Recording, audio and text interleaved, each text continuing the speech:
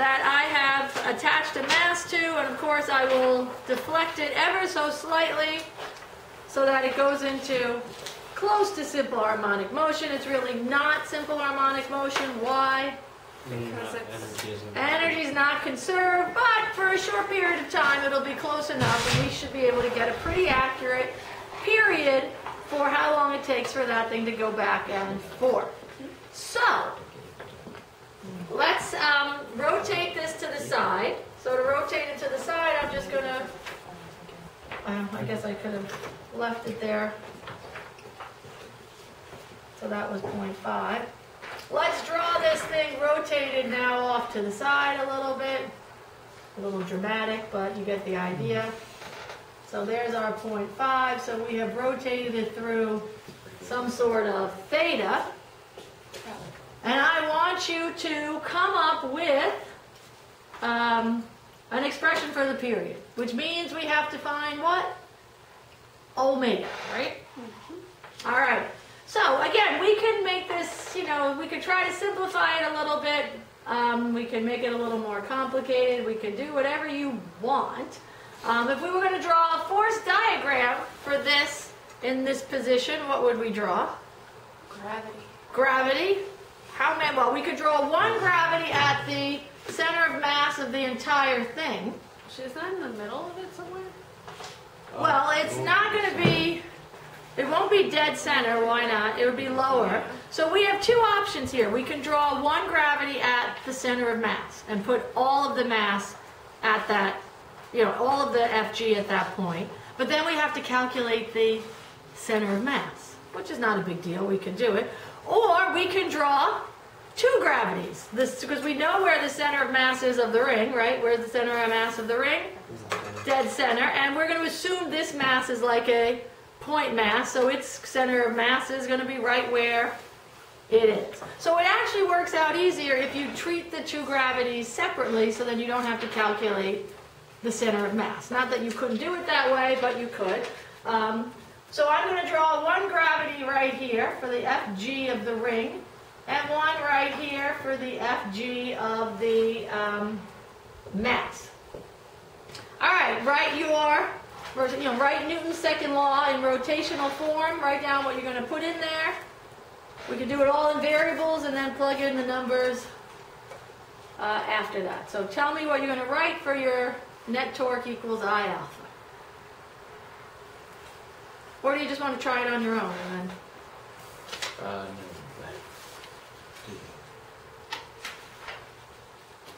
So what do we get here?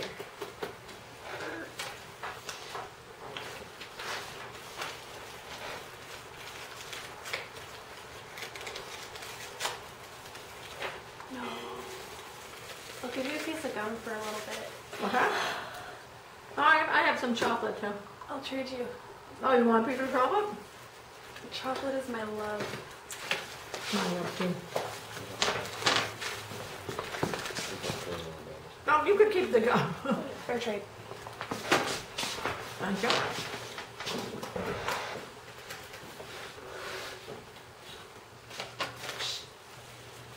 Don't judge. All right. Maybe one a little bit.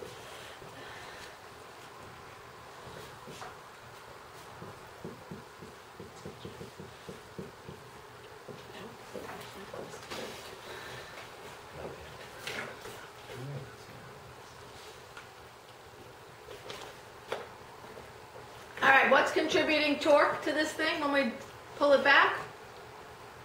Gravity. Gravity from the ring and gravity from the mass.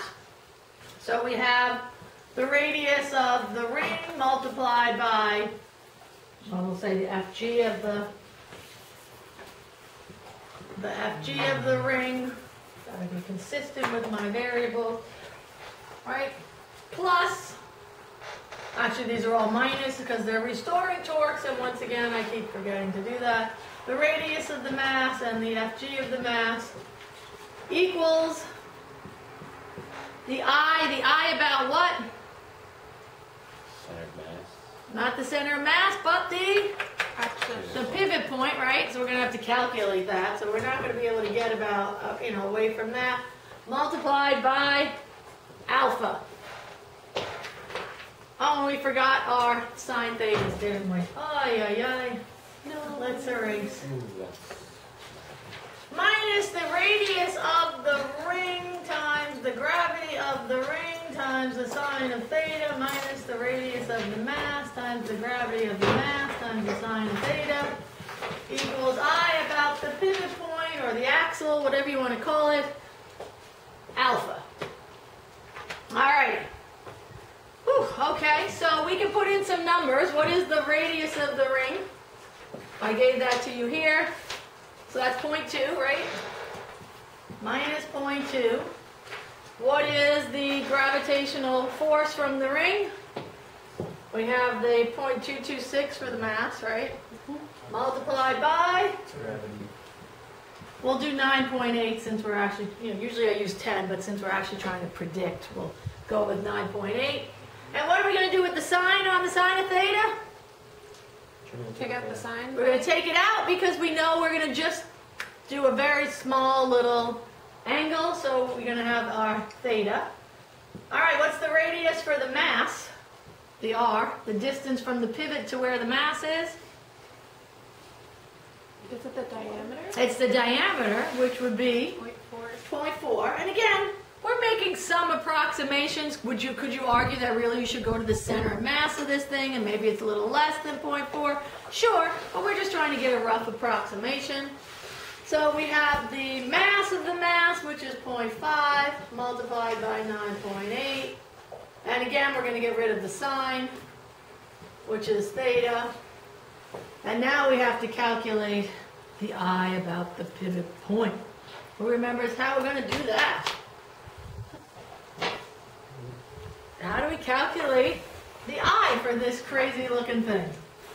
Wasn't it a hollow cylinder? It's a hollow ring, yeah, Ring. and a point mass. So to calculate the I, you can always add up all the individual I's if you know them. And we know that this happens to be made up of the I of the ring plus the I of the mass. Tell me about the I of the ring. Where's your formula sheet? No, That's a cylinder. Is it That's a sphere. It's just mr squared. Really? But can we use mr squared here? 112. All of those things on the formula sheet that you're thinking about assumes the object rotates around what? The center. Its center of mass. Are we rotating this ring about its center of mass? No. So what do we have to use when we shift the parallel axis? axis The theorem. parallel axis theorem. Yay. Right? So what are we going to do to find the I of the ring? It's going to just be the I about the center of mass plus md squared, right? That's the parallel axis theorem. Sound good? Mhm. So that gives me the I about the center of mass is the mass of the ring times the radius of the ring squared plus the mass of the ring. And what is d in this case? How much have we shifted from the center of mass to this point? 0.2. The radius again, right? So we end up with the radius of the ring all squared. So that's going to be 2 times 0.226 times 0.2 all squared. All right, what about the I of the mass? What are we going to treat it as?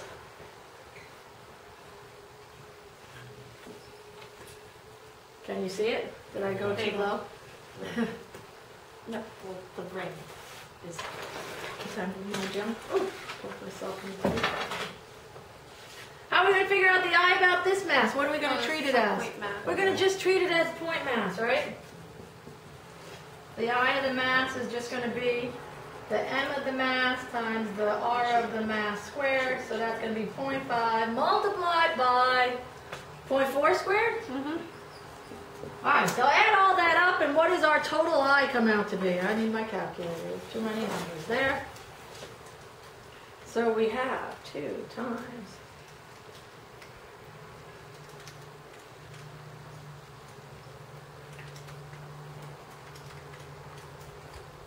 see if you guys get the same thing.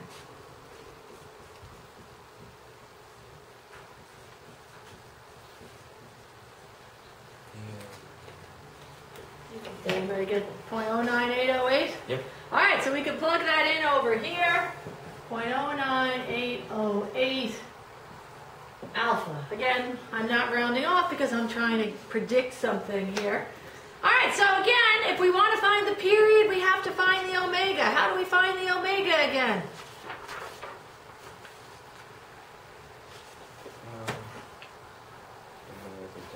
Well, we can replace alpha with what? Let's replace the alpha, right, with the d squared theta over dt squared. And the omega is whatever shows up in front of the theta sign, right, when we kind of bring everything together. That's going to be the omega squared. So let's do that. So let's combine these two things.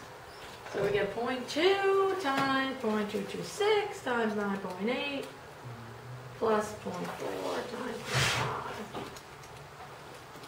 5. So I get minus 2.40296 theta equals 0.09808 d squared theta over dt squared. So if I bring the d squared theta over dt squared and divide by all of this, I get... You should be able to do that in your head. Yeah. But it came up being actually a very nice number. 24.5 Oh, nice. theta equals 0. Look at that. I would not have anticipated that. I would have thought I would have had some ugly irrational thing going on. All right, so what does this tell me? That 24.5 is 24.5 is what? the W. The omega squared. So how am I going to use that to find the period? You do We do omega equals omega. Omega equals what? 2 pi. Over t. So now we have 24.5 equals 2 pi over t. So what does the period of this thing come out to be? And hopefully we didn't make any mistakes. Does the integrate square? Oh yes, thank you. Square root. So 2 pi divided by the square root of 24.5.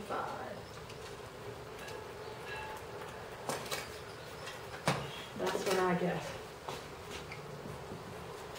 Roughly that. Anybody else get that? Why is it a number this time? Oh, Because we didn't do variables, we actually did a whole problem. So, again, last time we just kept this all in terms of variables. This time we actually put in numbers just so we could see if all this stuff actually works out in real life. All right, stopwatch. I think I brought one.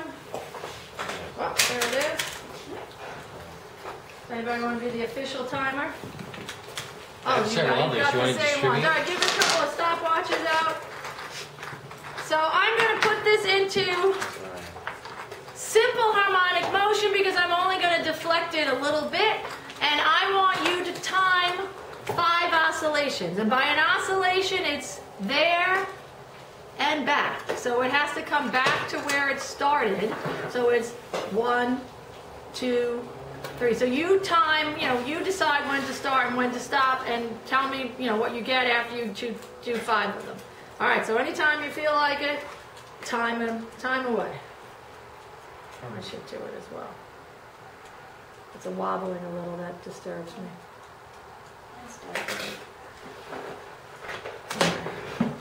This should be about right.